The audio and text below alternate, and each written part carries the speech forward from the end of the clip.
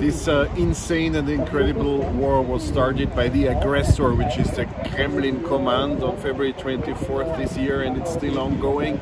And it's clear that Ukraine is the immediate victim of this aggression, and Ukraine is bravely defending its freedom, its integrity. And this is something that deserves maximum respect. But Ukraine is not only defending itself. Ukraine is defending the values of Europe, the values of all the free world: democracy, rule of law, human dignity, individual freedom. These are the values which are so important for this generation and for generations to come. And this is why we are all in this together. The aggression does not only mean Ukraine, this is clear. The aggression means all the free world.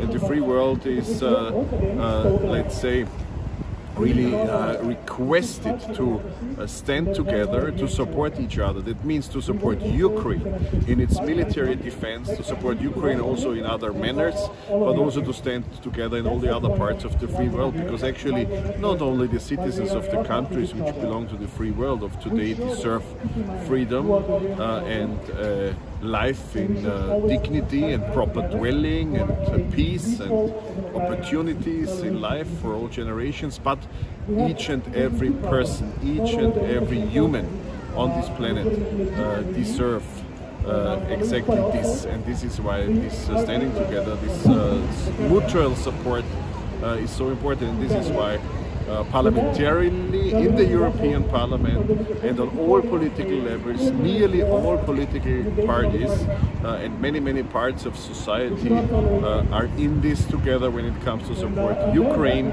because to support Ukraine means to support the victim against this aggression, but also means to contribute to our own future in all parts of the free world and to the future of the planet in its entirety. Besides the military support for Ukraine, we have the sanctions against the Kremlin in place, and the sanctions are the very first unbloody defense against a bloody war attack in history.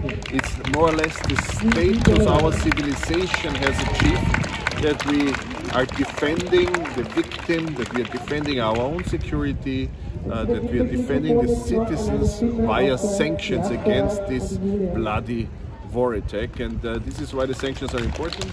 They are important to have them in proper place, and of course they have to be strengthened as long as it is necessary in order to weaken the Kremlin regime, which is aggressive against others, violent and brutal against others, and to support the values and the opportunities of Europe and all the free world.